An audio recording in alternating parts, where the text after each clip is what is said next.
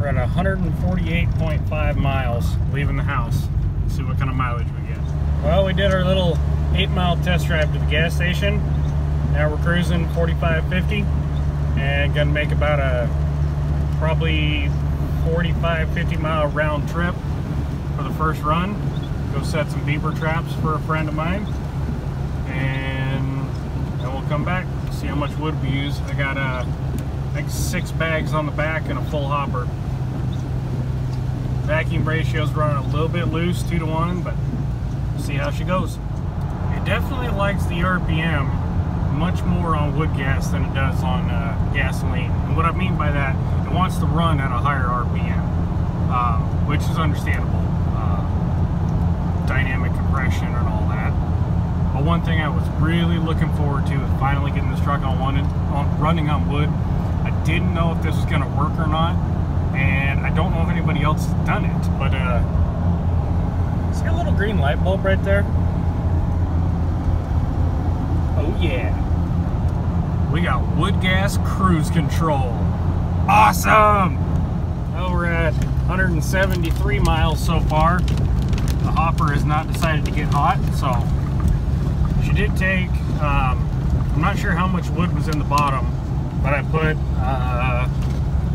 almost 2 full bags in before we took off to top off the hopper. I'm assuming it's going to take 2.5, 3 bags to fill that thing. But that's been, you know, close to 30 miles so far of 50 miles an hour on the main road and 35, 40, 45, 50 on the back roads.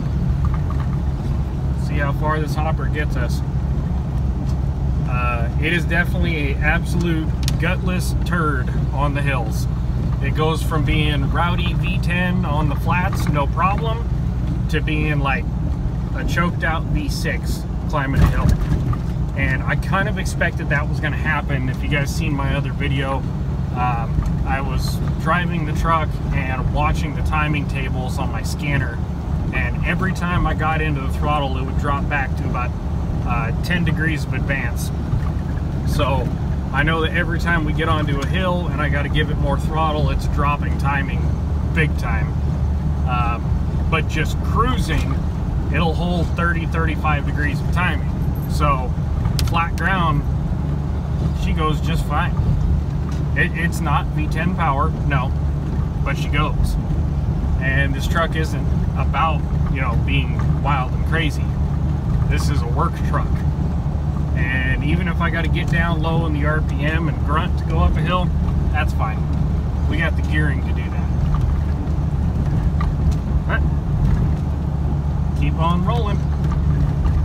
179.3 miles. Hopper started climbing about half a mile ago. So we're gonna do a hot refuel real quick and keep going on our way. Quick little hot refuel. First one in the new V10. It did die on me. I do not have a high idle system in this truck yet. Something I definitely need to get in here. But we filled her back up. Made it just over 30 miles on a hopper. Not bad considering the truck just fired up on wood for the first time. It's going to eat through wood like crazy until that char bed is settled in. We're still looking pretty good on vacuum, about 2.5 to 1. Hopper stays between 90 and 110. Crossover anywhere from 630 to 800. It seems to be running rich right now, but I actually have the air valves completely closed off. But it seems to be running pretty good. It's about the same distance I make it in the Toyota on a hopper. That is a lot smaller hopper. It holds a lot less wood. But we'll see when the char bed gets settled in this thing what kind of mileage we can really get out of her. And it is abundantly clear to me I did not bring enough wood for this drive now. I was really hoping we were going to make it all the way to the farm before I needed to refuel. That's all right. We got to run home, you know, the last 10-15 miles on gasoline. Well, that's only 10 or 15 miles worth of gasoline I had to use. The rest of it was all on wood. So, still took this trip, you know, 3/4 of the price off of how much wood, you know, cost me on fuel. if I'm going to be daily driving this thing and it does consume wood like that, yeah, we're going to have to get real serious on the wood supply. But I am also running on softwood right now. I do have a couple bags of my dry maple on board, and those will be the last ones I put in. But that's all right. Keep on rolling. Bit of a long test drive, but I've also kind of got this bad habit. Every time I start a project, my test drive always ends up being ridiculously stupid. Everybody else is just, oh, you know, it's a test drive, we'll take it around the block. Nah, I want to see the failure. When's it gonna happen? Oh, don't jump in the road, doggy. Cute dog. Like one of my four-wheeler projects was a Suzuki Samurai. My test drive was 230 miles. So yeah, this is kind of normal for me.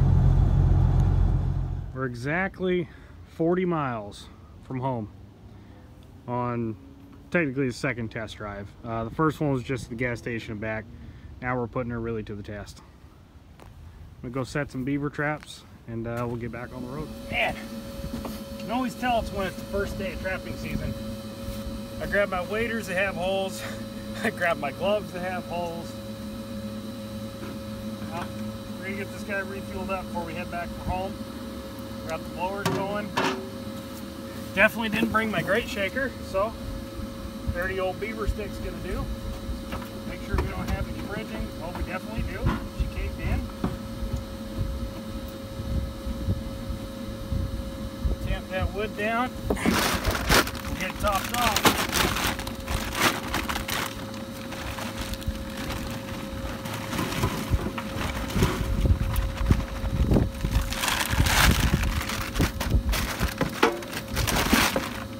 We're going to be out of wood long before we get home, I believe.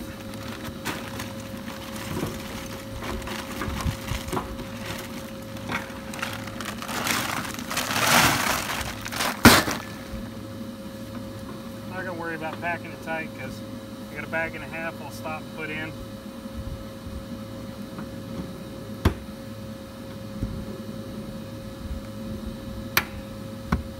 We're ready to ride. I'm gonna keep that beaver stick just in case, you know, maybe we get a bridge on the way home that we gotta knock in. Beavers ain't bad for everything, I guess. Man, really digging on these gauges. Nice and well lit. A little bit brighter than the gauge cluster. The vacuum gauges though, they need some attention. Need some lights on them things. It's running pretty good. Got another 35 miles to go and then we'll be home. Just pulled over my favorite gas station here and topped off the last half a bag of fuel I had. Oh, of course it died. Left the clutch out a little bit too quick. Back on the road here. It's a little bit rough from the first to second gear shift. I'm not sure why. Gets real low on power for a second, and that's mostly, I'm sure, because the timing is up. Now I feel the power coming back. I think I'm shifting too high in the RPM of first gear, and it kind of lags the gas for a second. And that was also coming up a hill, so that was made to look way worse than it normally is. I can't really say normal because this is, you know, first time driving the truck on wood. We're about 60 miles in, about 20 to go. Now we're starting to hit the flat. She picks up speed like it's nothing. There's fourth gear at 45. Seems to want to run about 1,800 to 2,500. That seems to be its happy place on wood. Here we go, fifth gear, 55. And we'll cruise on the rest of the way home. All right, hit the button, bud. Man, cruise control is awesome for WOODGAS. Locked on at 55. Cruising along. Everything's running pretty good. I don't know what regular temperature should be for this truck yet. I have seen the crossover once got to 1,064 degrees. Being that there's no insulation in there, I know it's dispersing that heat pretty quickly, but seems to be doing pretty good. Definitely likes the flat ground a lot better than the hills, which is fine. There's still plans in the works, plans in the works, whatever you want to say, for a little bit more power later down the road. I'm also running a small restriction, brand new char bed. You know, this is just the test drive, and so far it's doing pretty darn good. Eating the wood up like there's a hole in the bag, but you know, that's all right. I think by the time we get home, we'll be about maybe 90 miles round trip. I'm happy with this performance so far. But hey Rob, you got some timing table stuff working on, you know? OBD2 V10 Dodge 96. Hint hint, wink wink. Yeah, I know, I still got to get a laptop and get HP tuners. If I don't have to buy $50 worth of gas every day, that could happen a lot sooner. I'll be damned. We're gonna make it home on the wood that we got. Just pulled onto the gravel. Only had one weird thing happen, and it was literally like a half a mile right down the road over there. I was cruising along doing about 35 in 4th gear, and all of a sudden my crossover temp just started climbing like crazy. I had seen it tickle 1100 degrees here and there when I was hard pulling a hill, but she climbed all the way up into 1300. That was kind of strange. And that was right when I downshifted and pulled onto gravel and dropped right back down to 800-900. Kind of weird. I'm not running out of wood. The hopper's still cold. Well, not cold, but I'm not running out. And we're at 232 miles. Yeah, we're at about 90 miles round trip. I'd say that's a pretty good first test drive. And we've made it home. Yep, 232.7. Bring her right down on the low idle. Not because I have a choice, but because I don't have a high idle circuit in this truck yet. Man, just barely creeping along in those RPMs.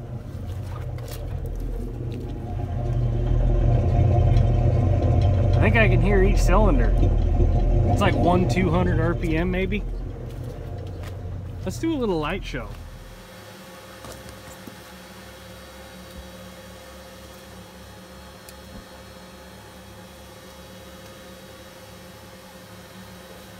Well,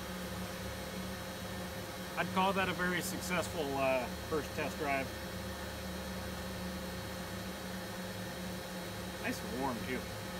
You can see I got a little bit of soot coming out of the rails. You can see the little tiny sparks kicking up. They'll start building up the insulation. Yeah. We're gonna head out tomorrow. I'm gonna repeat that exact drive. Go check my beaver traps. So that was about 6 bags of wood. The last 2 bags I put in was hardwood maple. One of them was mixed with some Doug fir. But yeah. I want to thank everybody for following along and watching this build. I hope everybody enjoyed it.